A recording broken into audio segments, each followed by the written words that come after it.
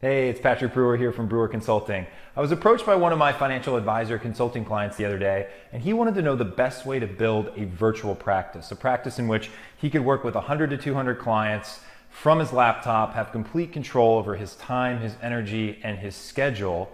So I wanted to talk to you guys about that because I feel like there's three ways to do it. The industry really has pushed one way, which I think gives you the least amount of leverage, and I'm going to show you why, but there's really three ways to do this to have complete time freedom. And ultimately, that's what you should be looking for as an entrepreneur, as a financial advisor, is to operate in a way that leverages your unique purpose. So let's walk through those three ways now and see if we get some clarity around it. The first way is what the industry has told us is kind of the primary way to build a virtual practice, and that's to work on an industry-specific niche.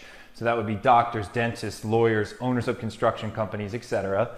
Maintain a national focus, so you're working with people all around the country, and then you're helping them solve a particular problem or a pain in their life. So the way that this would play out is you work with younger dentists, you help them solve problems with their student loans all around the country.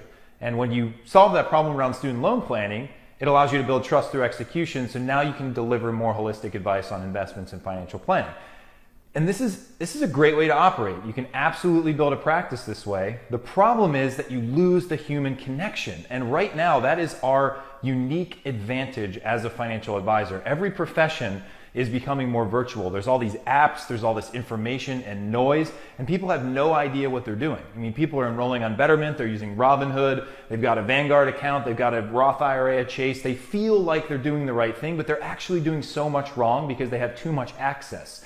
So what we get to do as financial advisors is sit across the table from them as a human being and acknowledge that problem and build a relationship. It's harder to do that on video conference. I'm sorry, it is. So you're going to have less opportunity to build a practice quickly if you operate in this model, but you can absolutely do it. We do it in one of our businesses. It's called SurePath Physician Services, and we've operated with a good amount of success building trust nationally with a specific industry.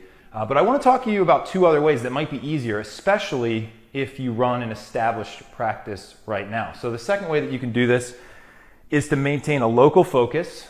So I live in Austin, Texas, so 30 miles around the center of Austin. Solve a specific problem for somebody, Social Security planning, retirement income planning, cash flow planning for young couples. You would be the one that solves the problem, but you would set expectations. So what I mean by that is when you get in front of the client, you get to, wow, one of my lights just went out, you can't predict that. You get to solve a problem for them one-on-one, in person, and after you've solved that problem, you start to set expectations around the service delivery. You mentioned that there's a lot of traffic in Austin, and do they enjoy driving around in traffic? They're gonna say no, right? So you just set the expectation that all future meetings are gonna be done virtually.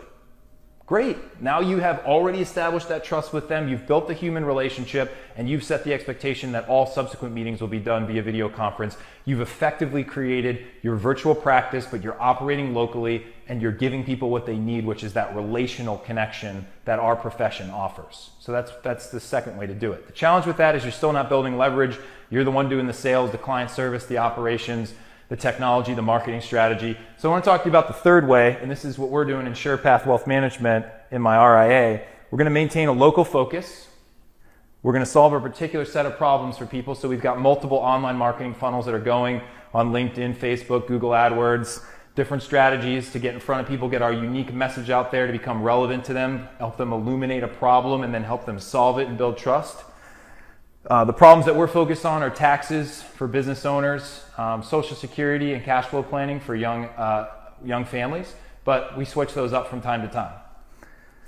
And the third part is the most important part. It's the idea of creating leverage in your business. So what does that mean? Well, most advisors, what they do is they become the primary salesperson, the face of the firm, the relationship manager, the financial planner, the marketing strategist. They're wearing too many hats because they don't know how to delegate, they don't know how to let go of control. So the first thing that you need to do before you do any of this is take stock in what you're actually good at. And I know that's hard to do because as entrepreneurs, we're driven on momentum. We feel like we can do everything better than everyone else. But if you fail enough times, you start to realize what you're uniquely positioned to do. So really take stock and figure out, what are you good at? Are you the relationship manager? Are you the rainmaker? Are you the marketing strategist that drives leads? Like, what are you uniquely positioned to do? Once you figure that out, you start to get people that come in and can provide leverage because they can do the other things that you don't have the time or the energy to do.